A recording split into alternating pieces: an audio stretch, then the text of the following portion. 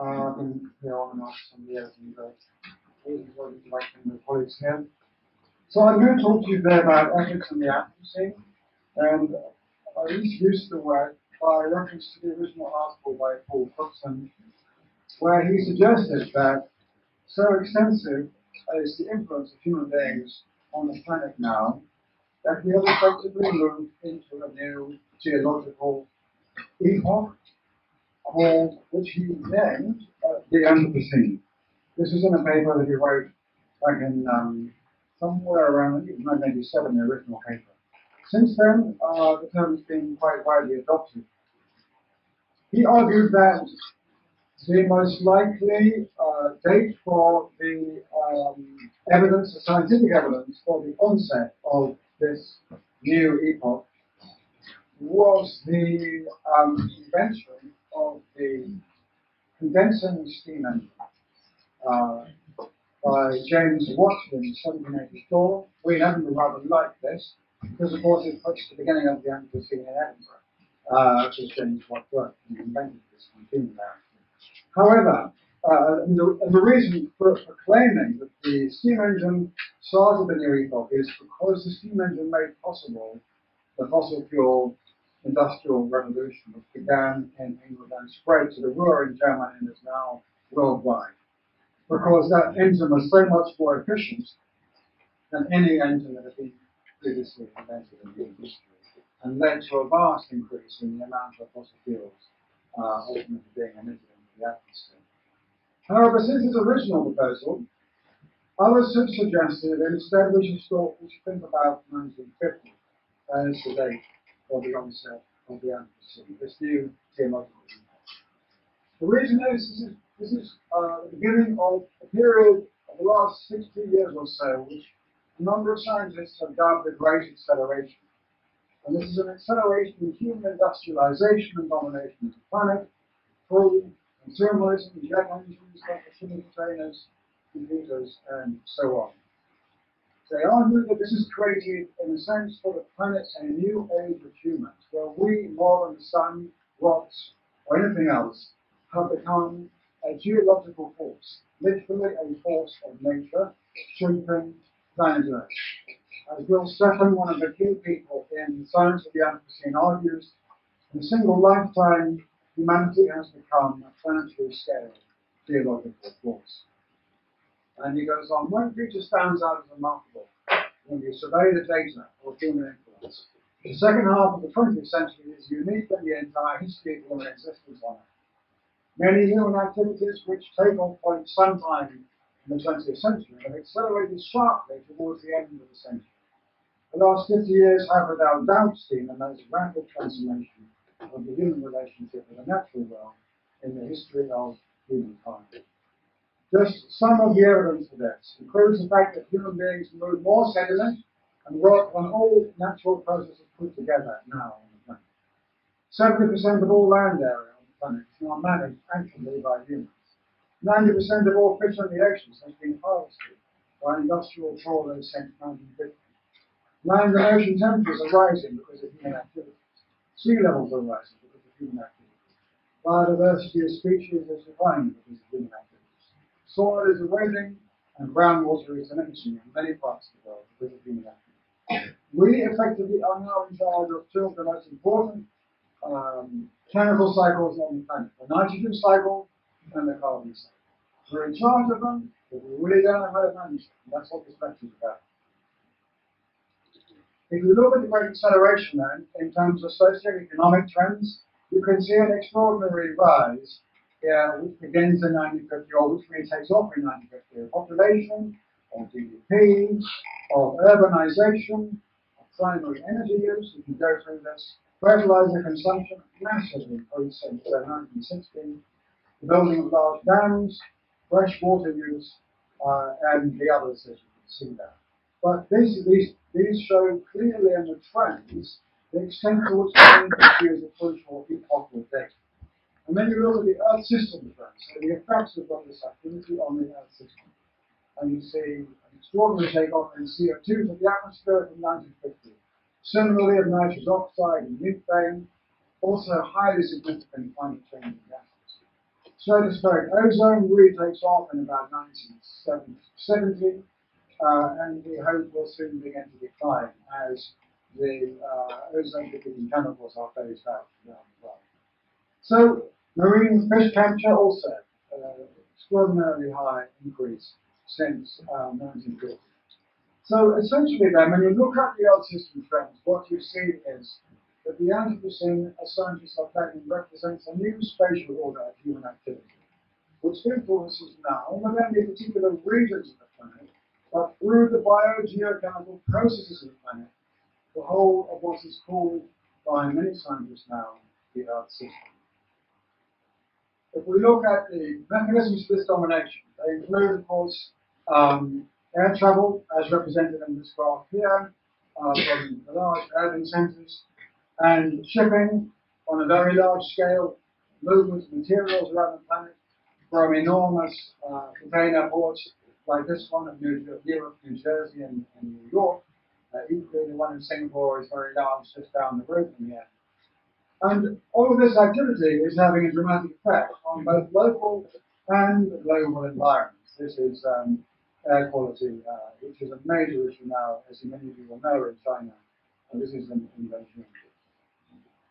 All of this activity is also having very significant effects on global temperatures. This is from the latest IPCC report showing on NOAA data, which is the United States, National Oceanographic and atmospheric data center. And you can clearly see there really significant changes in temperature, record warmest temperatures, January to March 2050, very up to date data.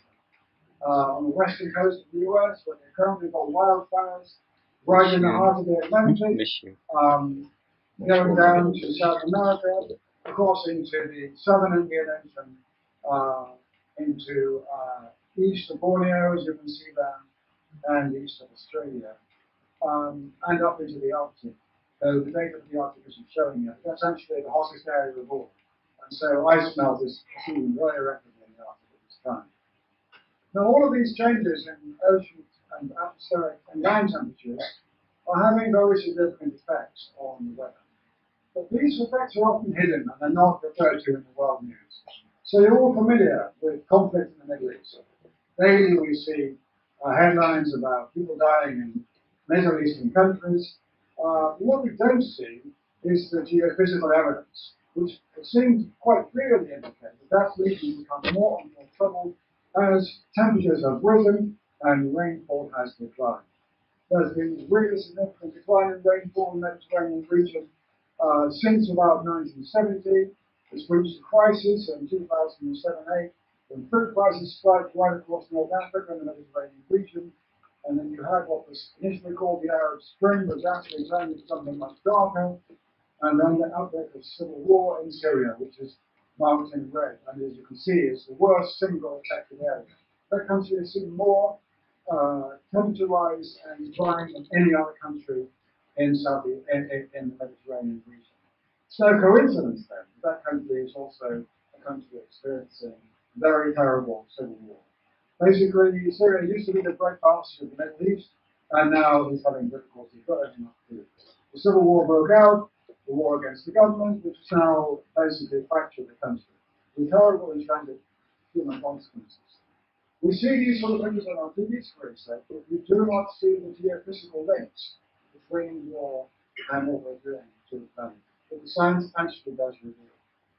Of course, we then have in Europe a massive migration crisis with many refugees from Afghanistan, Iraq, and Syria and Eritrea, all the regions suffering serious civil disturbance, violence, and conflict. Not only though are we seeing human effects, we are seeing very dramatic effects in the Earth system itself.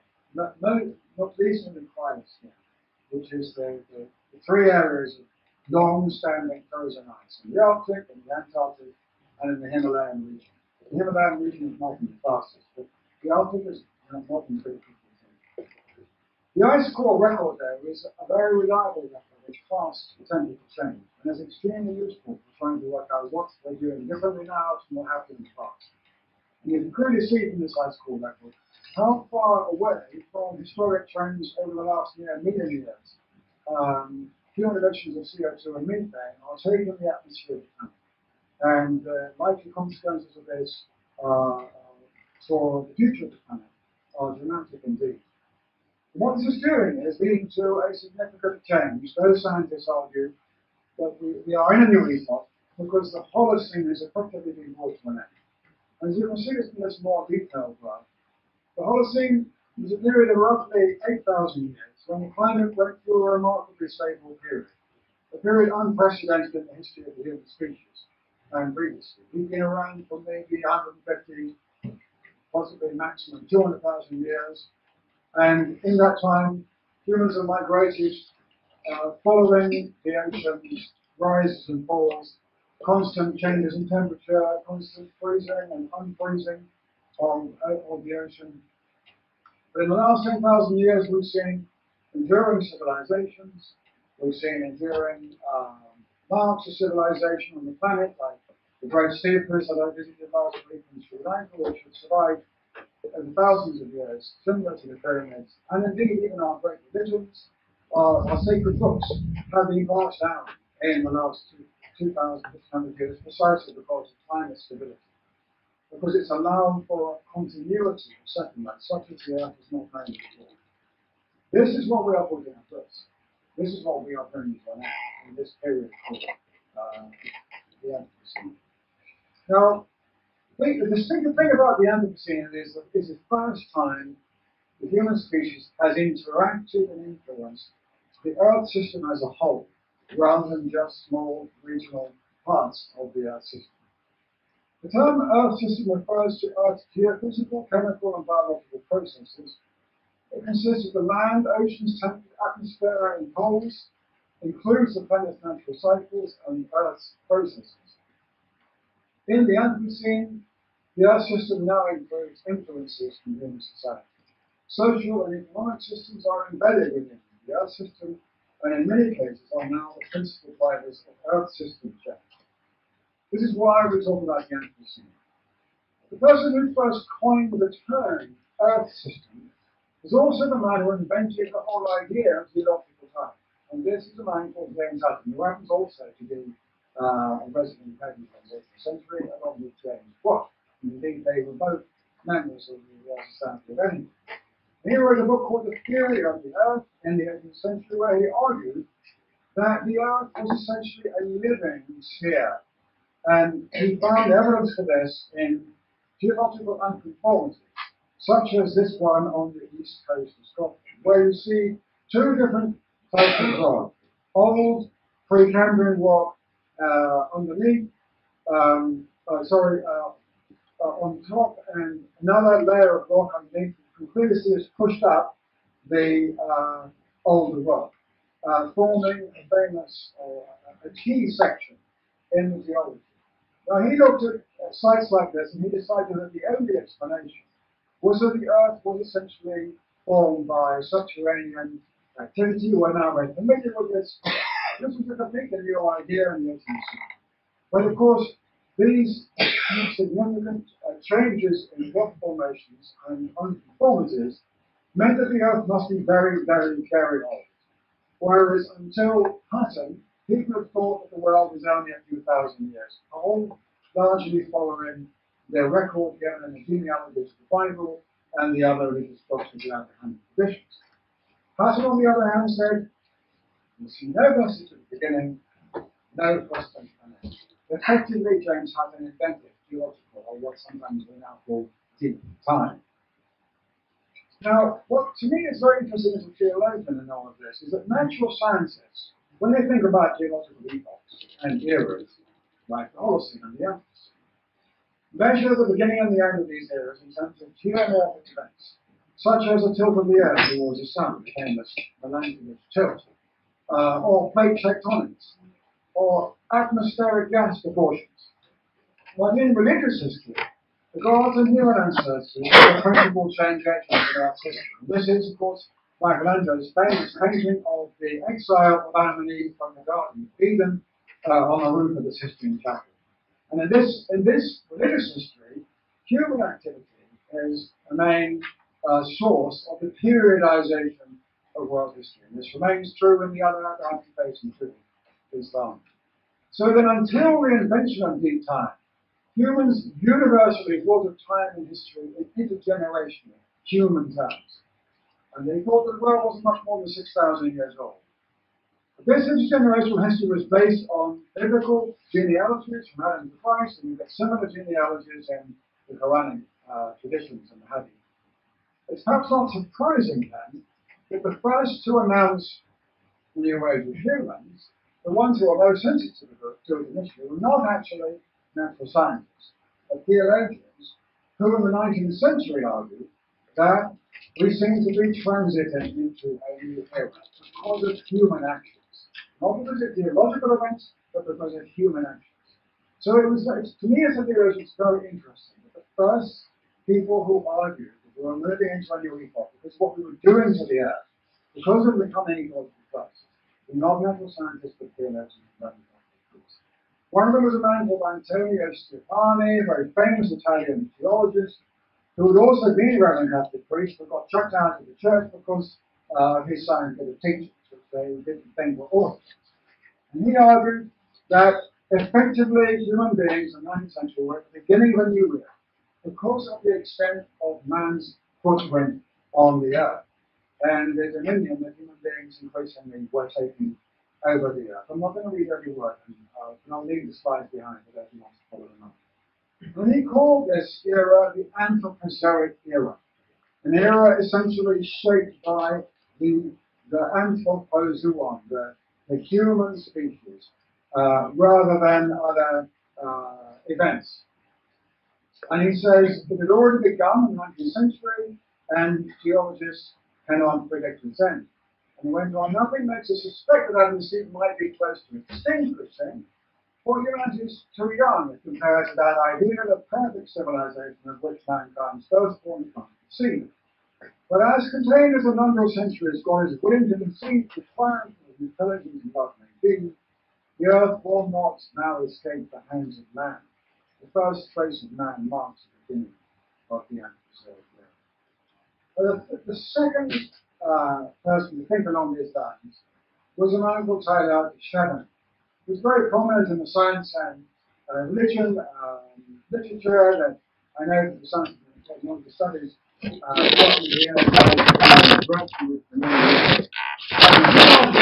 similarly to Rouhani, that essentially human beings were so influential now in the shape of the planet that they were changing the nature of human of evolution. And rather than naming a new epoch, he named a new way of thinking about the earth, where human mind, and physical matter come together into something that he called the noosphere. The third person I'm going to mention is a man called Tom Beck. He was also, he used to call himself a geologian rather than a theologian. So he was very much, a figure in this time in the United States in the field of science and religion. And he argued we are moving into not the Anthropocene, but the Ecozoic era, in which he said human beings are increasingly discovering that the universe is a communion of subjects and not a collection of objects. However, he warned, we in our industrial civilization have become autistic. We no longer listen to what the earth, its landscape, its atmospheric phenomena, etc. are telling us. Cosmologically oriented religion, he said, is the way to the future. We recognize the story of the universe as we know it from our empirical sciences as our sacred story. From its beginning, the universe has had a psychic, spiritual, as well as a physical material dimension. And in these words, he's very close to the wonderful Islamic thinker, who I know was Professor Adizan Bahurin's supervisor. I think it was Sayyid Hussein Nasr. I could have quoted him as well, but the time didn't really allow. So then, from my perspective as a theologian, the cultural adoption of the discourse of the Anthropocene by scientists in the late 20th century and the early 21st century, in important ways recovers the way that we theologians have long thought about time. which is that we think of time as oriented around the actions and the events of gods and humans and their interactions together.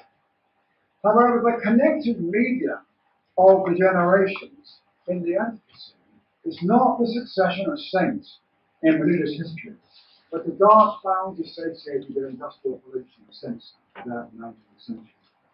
And another person who I am very fond of, who also observed that these dark clouds were ushering a new and troubling era in human history, is a man called John Ruskin, who's perhaps most famous in Britain for having been one of those who helped to establish the Lake District as a place of great romantic attachment and ultimately our first national park in the United Kingdom, our first town in he wrote a very interesting essay in the 19th century called Storm Cloud in the 19th Century. He studied clouds, and I like to study clouds too. Clouds are very interesting. And sometimes you see clouds that is completely unpleasant. And in this year we're seeing more and more cloud formations, which are very strange. And almost certainly because of the extent to which we are now intervening in the atmosphere, not least because of the increased amount of water vapor that is now in the atmosphere as a result of rising land and sea temperatures. So he saw an extraordinary phenomenon in the skies of the Lake District, and he blamed it. Very dark clouds, sultry, foul fog. And some of you might say it just sounds like English weather. But he thought it was something new. And he blamed what he called Manchester's devil darkness. In other words, the industrial emissions from the chimneys of the first great city of the Industrial Revolution. And he argued that his great concern was that the landscapes and the seascapes and the skyscapes painted by romantic painters like J.W. Turner in this wonderful famous painting would no longer be available to his generation because the sky would be darkened and changed and the world would be changed forever. And it wouldn't be possible for our children and grandchildren to see the world as we see it. And he was very troubled by this. And he said that the signs of the sky ought to be taken as signs of the times, which is a phrase used very often in religious language, to speak about signs of the times being we should wake up, we should change. And he said, whether you can bring the sun back or not, you can surely bring back your cheerfulness and your honesty.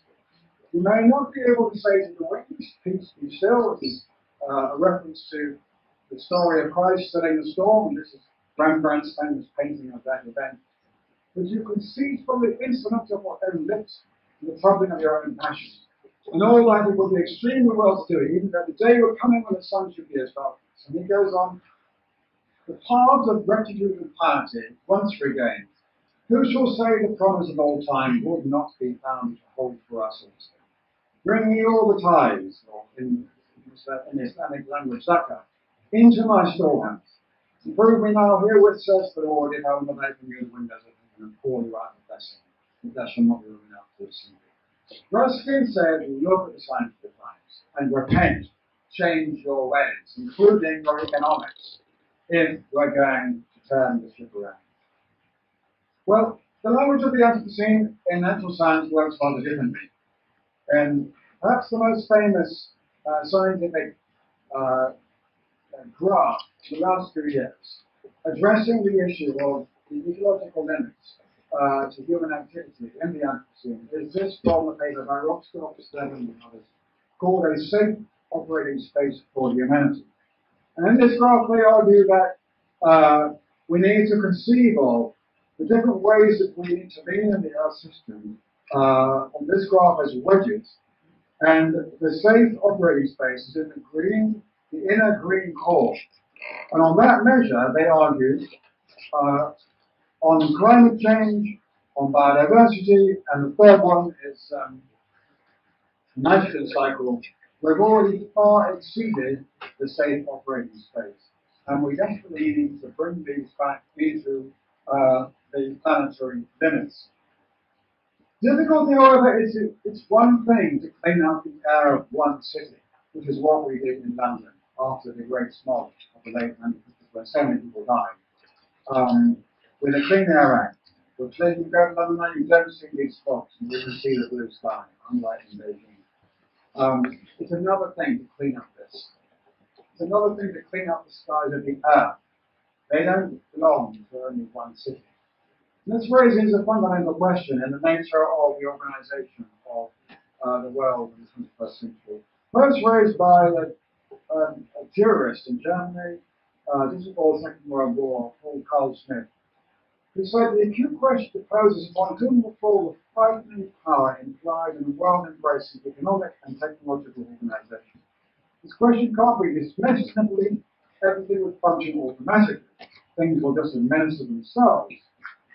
And the government by people over people will be superfluous because humans will be free. Or what would they be free? This can be answered by optimistic or pessimistic conjectures, all of which finally lead to anthropocene depression effect. In this perspective, then, the global interpenetration of our global technologically sophisticated market economy on the earth and the dangers it poses to human life and life on earth raises the question, who are we? What is it to be a human being? What are we here for? Now, for Christian, the Anthropocene is basically a question of governance. He says we need a new kind of global governmentality where we have a worldwide strategy to sustain ecosystems, reduce human stresses on them. And this, he suggests, will come about through vastly improved technology and management, better management of the Earth's resources, control of human and animal populations, and careful manipulation and restoration of the environment. Humankind is bound to remain unnoticeable geological force, he says, as long as it isn't removed by disease, wars, or serious destruction, which is so generously provided by many. But for earlier theological proponents of a new epoch, such as the ones I have mentioned, the model of a new age of humans isn't that we need bigger and more powerful global government or system management. Perhaps instead, we need to be more humble.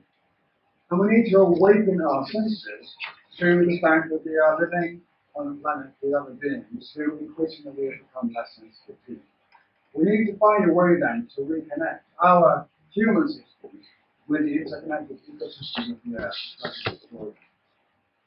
John Ruskin argued even more radically that the real problem is the lawless modern economy. This is the reason air in cities is being wrecked. And he argued for an end to debt-based, profit-oriented capitalism, in a famous economic critique of capitalism called Unto This Last. And he said that debt-based capitalism was opposed to the British principles in the Abrahamic faiths on usury, debt, and wealth accumulation without restraint. And I think Ruskin was very, very prophetic in saying these things to the members. The climate crisis and the growing crisis of extinction then are occurring at a time of unique collective integration of human action in the global economy. For the first time in history, economic actions by large corporations and myriad individuals are joined together by technological systems and then are affecting not only local regions but the Earth system itself and its chemical and geological processes. However, collective, ethical, political deliberation of actions, intentions, and outcomes requires communities to exist in particular places where they can reach agreement about how to share resources. That is what a nation is, and that is what politics is. The difficulty that we face is that the increasingly interconnected economic form of organization that now, in a sense, runs the Earth system isn't easily subjected to the old kind of law and politics, because it keeps spilling out from national boundaries. And this is made even worse by the fact that the nations that led the Great Acceleration, the United Kingdom, the United States in particular, have since 1970 embraced an economic ideology and neoliberalism which is anti-political. Ferdinand Hayek and Milton Friedman famously argued that individuals and corporations realize their welfare maximally when they are free to act independently of ethical, political, or legal restraints. So in the US, the UK, and increasingly in national governments right around the world, including here in Asia, you have politicians and governments refusing that the state cities or local communities ought seriously to be able to regulate the activities of corporations and the magic of the market.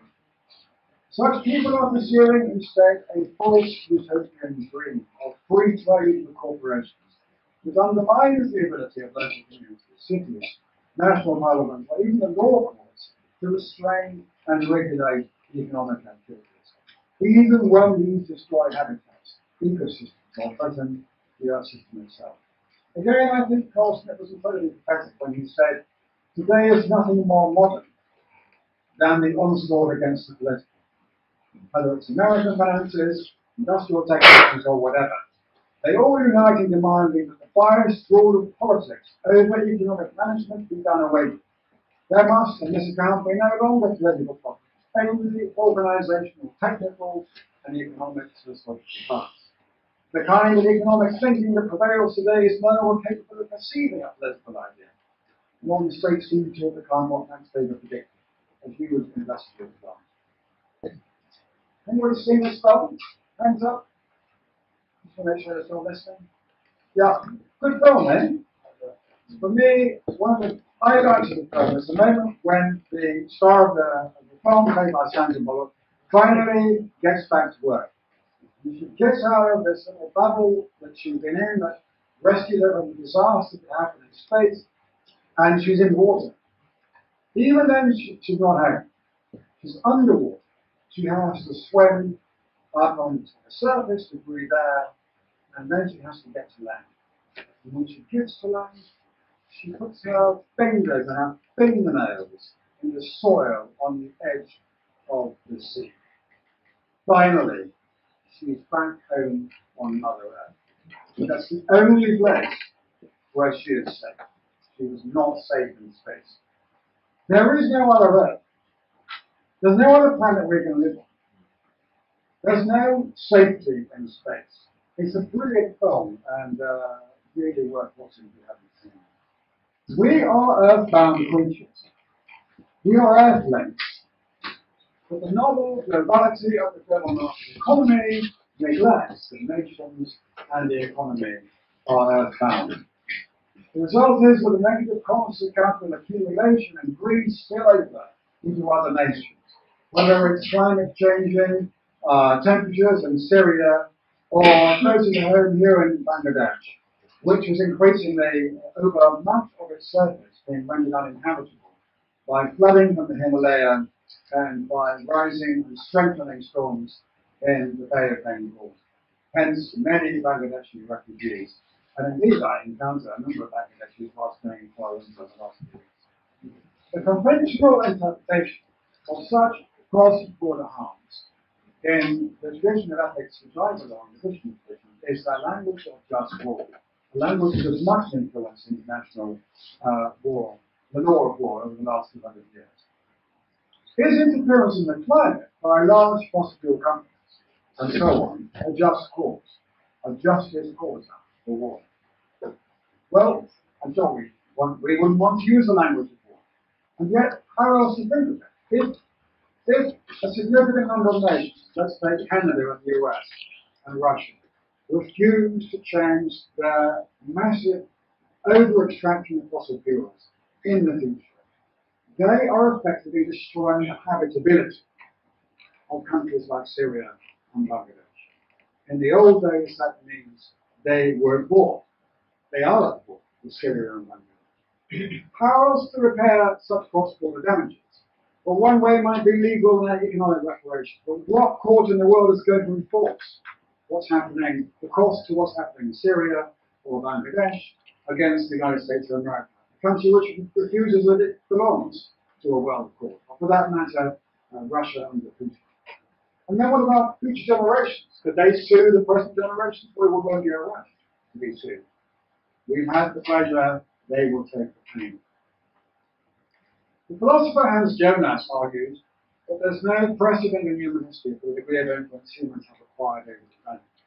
And as a consequence, he said, of increased scientific and technological powers, but the problem is our ethics lags far behind these new powers. For Jonas, and indeed I've argued the same in my own work, the root of the problem is the divide between psyche and physics, between mind and matter, nature and culture. Overcoming this divide, then, is central to the ethical as well as the technical resolution of the ecological crisis. The difficulty is that our cultural patterns, the cultural patterns associated with the Great Acceleration, are leading us to an ever greater dissociation between daily life and consciousness and ecosystems, elements, and species. People forget water comes from forests. Kuala Lumpur is rather forgotten, it seems to me, in recent times. Still hacking away at the water catchment of the city, while the development of Kuala Lumpur is literally stalled because there's no longer enough reliable water reserves to fund to put water into the new buildings people still want to construct here. Okay, there's now a pipeline from Pahang, and it seems with the agreement with the Malaya state government, it might finally be joined up to the federal territory. But the point is, if we looked after the water catchment area better, we wouldn't need that pipeline. If we thought a little more carefully about what's going on in the hills and what the hills are doing for the city, if we just look at the horizon of the shopping mall, the horizon of the skyscraper, we don't look to the hills from whence cometh our aid, as the psalmist says. Nations are rather like this too. They are earth-bound entities. They exist within borders. But in a global economy, you have a growing cross-border movement of goods and people, and this becomes the new norm. Here I am today, and I'll be in Scotland on Friday.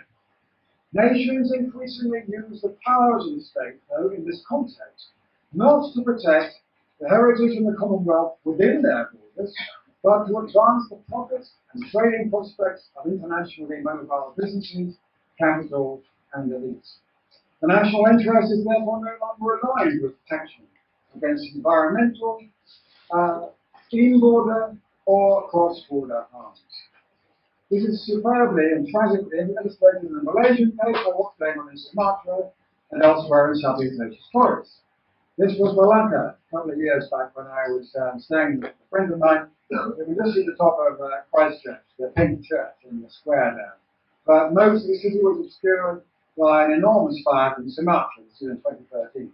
And this is a satellite picture of the event that I was caught up in. One day I went to bed and you could see the sky. The next day I woke up and it smelled, literally smelled like a bonfire, the whole town. Quite extraordinary. This is the hotspots from fires in this region from a data graph of the Singapore government, which was a snapshot of the scene in July 25th, when I went running with a friend in Penang. We saw photovoltaics. And look at the hotspots. The worst of them in Riau, the province of Riau, which is an enormous people, contains vast quantities of greenhouse gases, but who are the companies in there that are doing the burning? One of the reasons the Malaysian government doesn't make much fuss about this is because the Malaysian government knows jolly well who's doing the burning. Because the Malaysian government itself has got stocks and shares in the companies that are doing the burning in Sumatra. Sumatra is like a colony of West Malaysia for this purpose. That's the planting oil.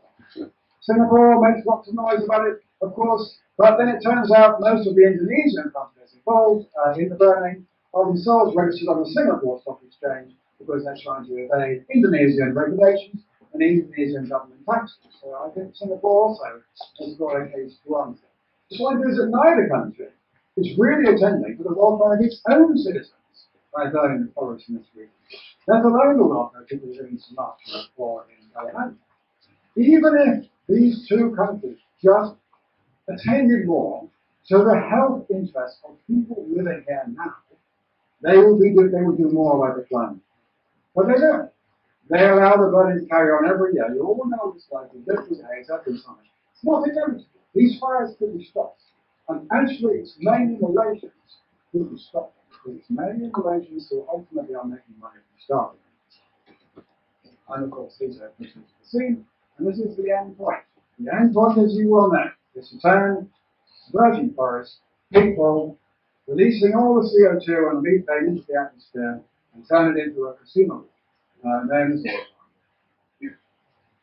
The climate crisis is global in its extent. It is a crisis of a new epoch, the Anthropocene, which represents Earth system interference by one species on a collective scale. Some say it is therefore climate change in particular a uniquely weak collective action problem. Because all human beings interact with the carbon cycle. When we breathe oxygen, we breathe out CO2.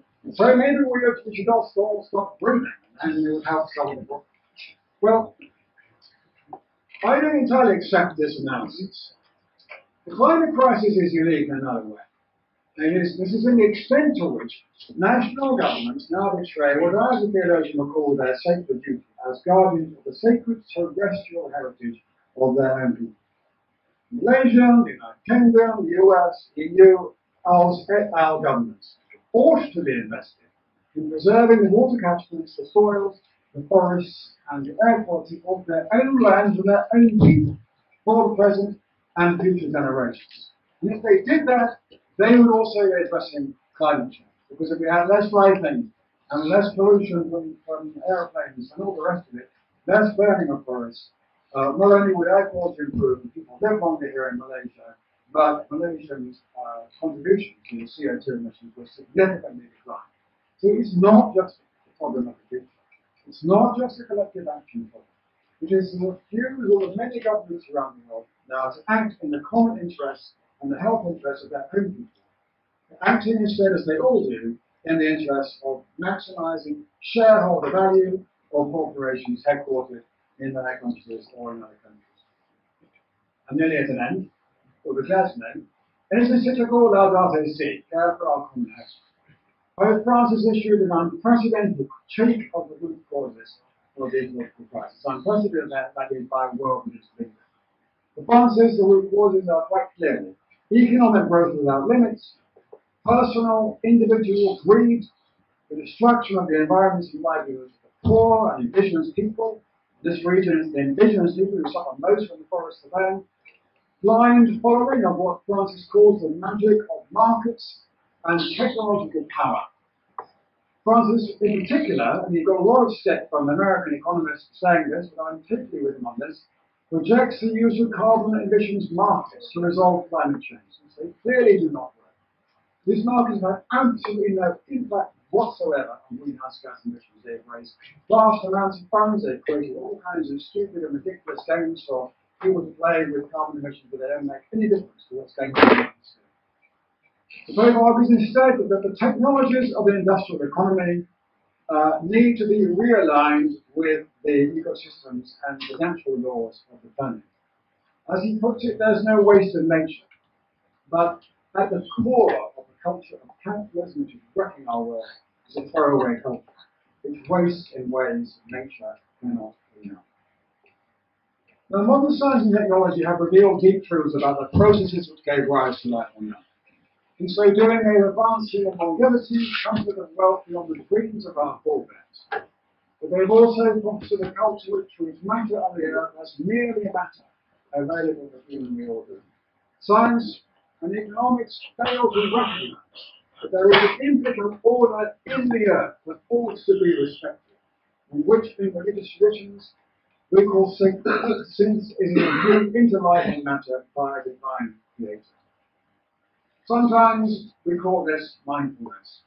Mindfulness emerged at a relatively early stage in the evolution of life on Earth, as is evidenced by a series of successive turns that life took, which led to the evolution of mammalian and human life.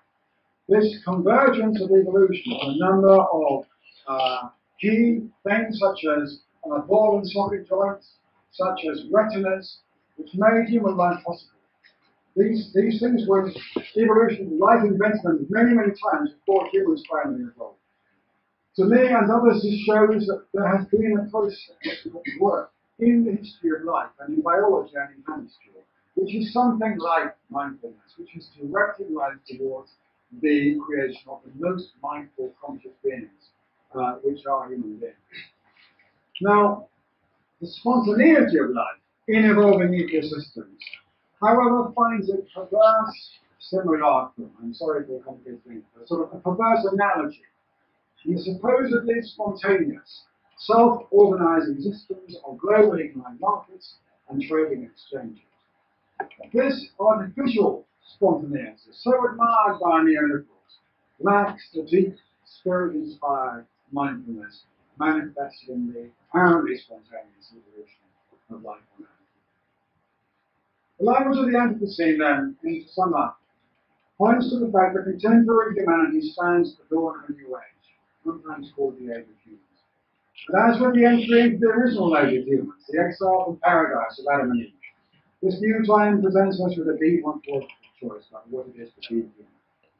As individuals precious in the eye of God, we are made, as the topic seems to be upon him said, for loving mercy and compassion towards each other.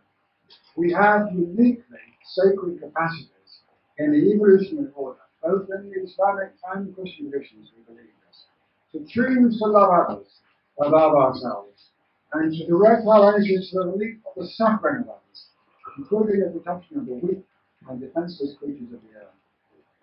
In Asia, the first waves of climate migrants are already taking the best and trying to get across land borders, not least from Bangladesh and Myanmar.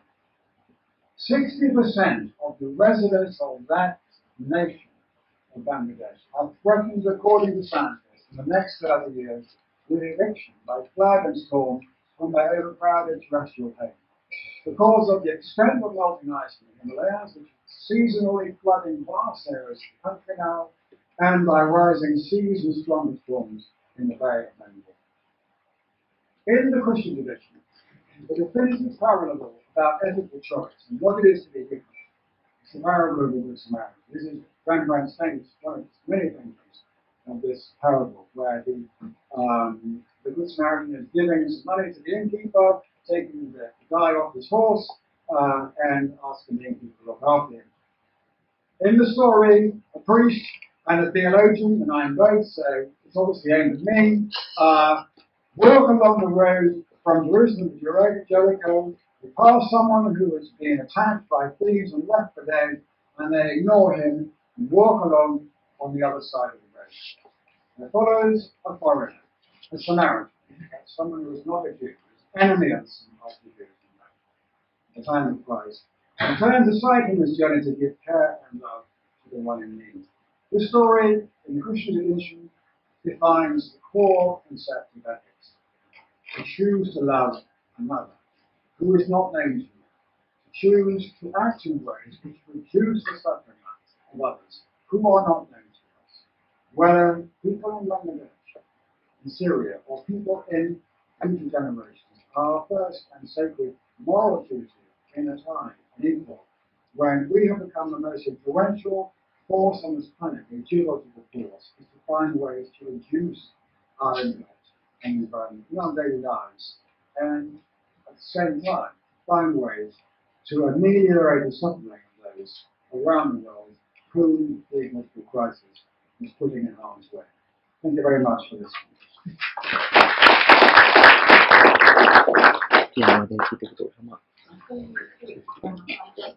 Yeah, absolutely. Very happy. Yeah, very happy. I'm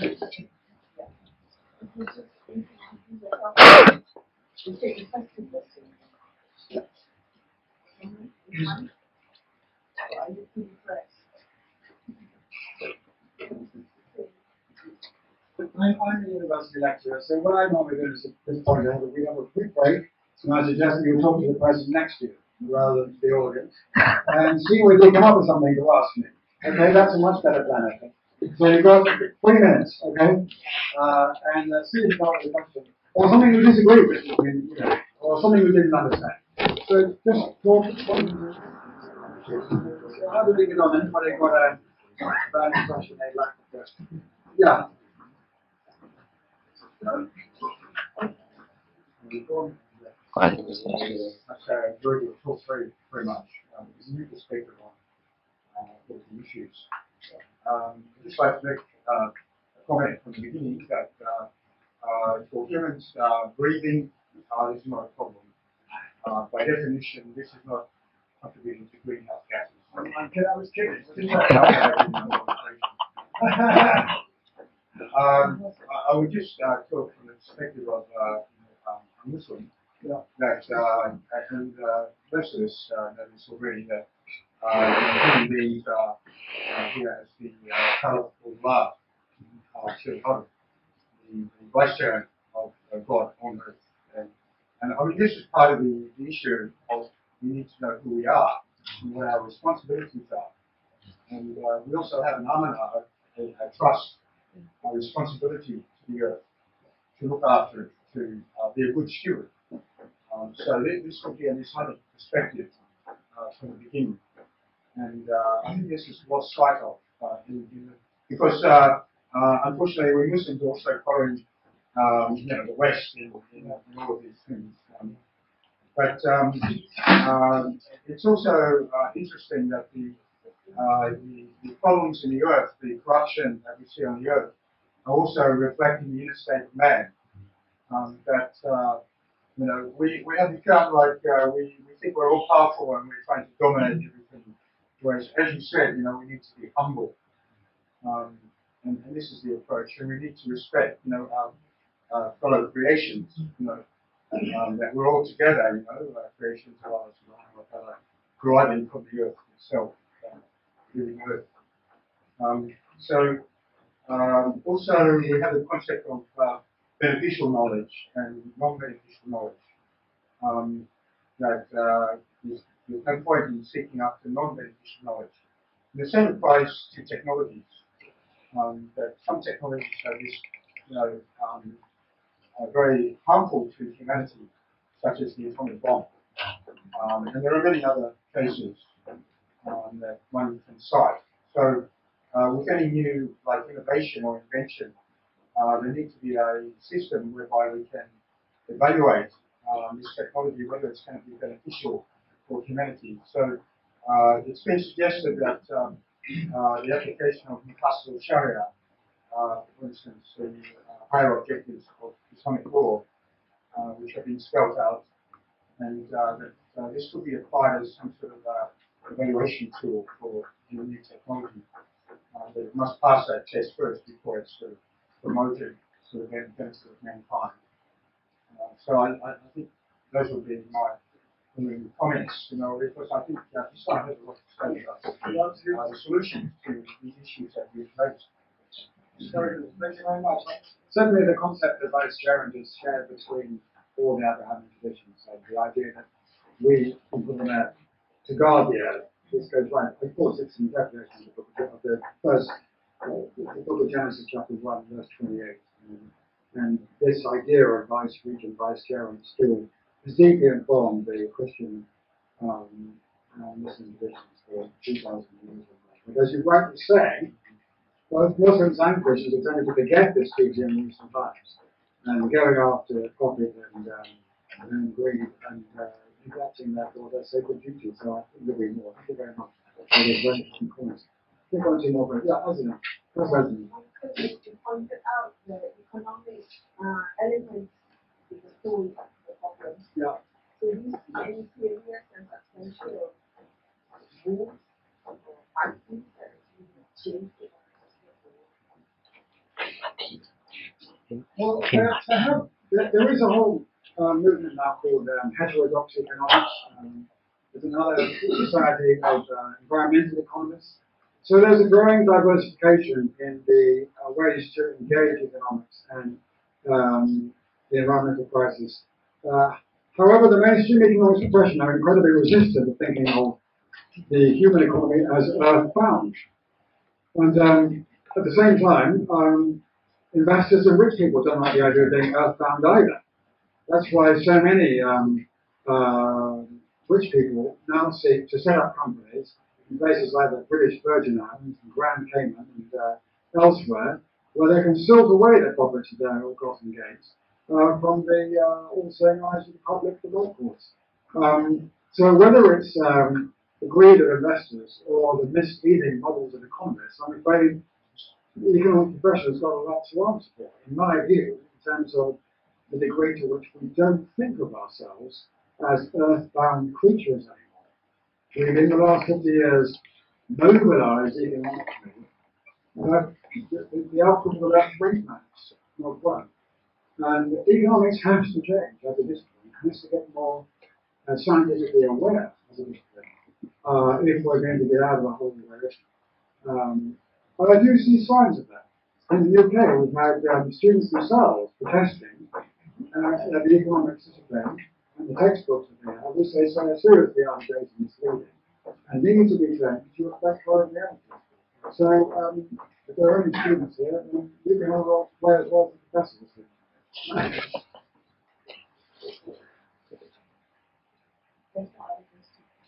That's all. I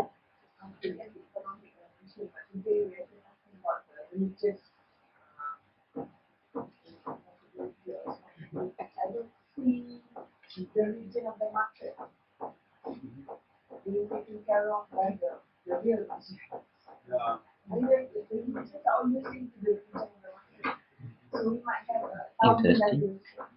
ideas for organizing the region, but what effect will that have? Essentially, we now live in the middle of a very powerful, idolatrous consumer economy. They devices that deliver these images to us, and we all put them in our pockets. But it's very hard to develop these spiritual and ethical practices to resist the power of the image. Islam has a very interesting thing to say about images and idols and the power of the image to mislead. And this is why in Islam, as you all know, it's not permitted to make images of persons, including of the Prophet, peace be upon him, and put them in mosques or in Quranic texts. But in that sense, the modern world, in its devotion to the image and the idol, is directly contrary to core Islamic teaching. What I find odd is that Islamic countries are among the leaders on driving consumers. You know, flying back to Abu Dhabi and just look at that place. You look at Dubai, and they're building all these temples for consumers, vast, even bigger than what we build in London. So it doesn't seem to me that in practice this description of images in the Islamic tradition is having much effect on the spread of consumers in the Muslim countries, any more than the prescription of Protestant Christians in Europe has had much effect on the spread of images in Europe and their power. But we do need to recognize the individual power of the image, and the wrong images provoke us very bad words. So, there's no question that it is a spiritual and personal knowledge as well as a planetary one that we need to change our ways. On the other side of things, for me, it's very important to replace the bad images with good ones, and the bad experiences. So whenever I travel, I try, and wherever I am at home, I try to spend time out of doors. I try to spend time in the nature. I try to find beautiful things that God has made rather than we've made. Because these make me happier, they reconnect me with the universe, with the source of life, and they reconnect me with nature. And hopefully also act as ways to restrain my seeking for pleasure and satisfaction in consumer objects rather than the things that God has made. So when I'm in Gale, for example, I always try to stay in an area where I know that I can go jogging out of the place I'm staying in the morning into the lake gardens. Because if I spend an hour in there in the mornings, I come away full of gratitude at the beauty of that place and the much of God who created it. So in my own life, I very much think to do that. That also speaks to me about the importance of environmental education and putting young people on campuses and in schools into situations where they can experience nature at first hand. We may be living in a more and more interconnected world, but the connection between that world and the real physical world, these are the ones that increasingly we don't see. So we have to educate our children and grandchildren to rediscover those connections, God given as they are. Thank you very much. I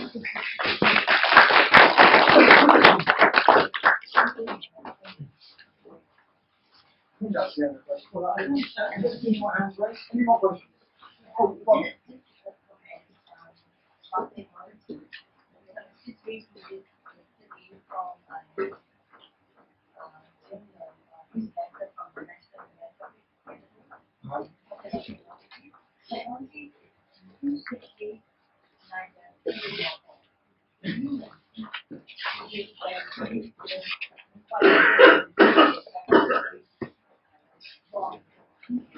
Well, this is an argument that's been going on in technology space for 100 years. I teach, amongst other things, technology studies in Edinburgh, and I teach a course on technology and ethics and religion.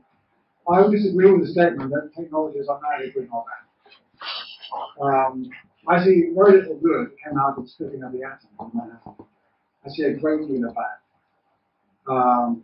The motor car, when it was invented, the Victorians thought it was such a dangerous thing that they insisted that every motor car would have a man in front of it with a red flag to warn people on the road that it was coming so it didn't kill anybody.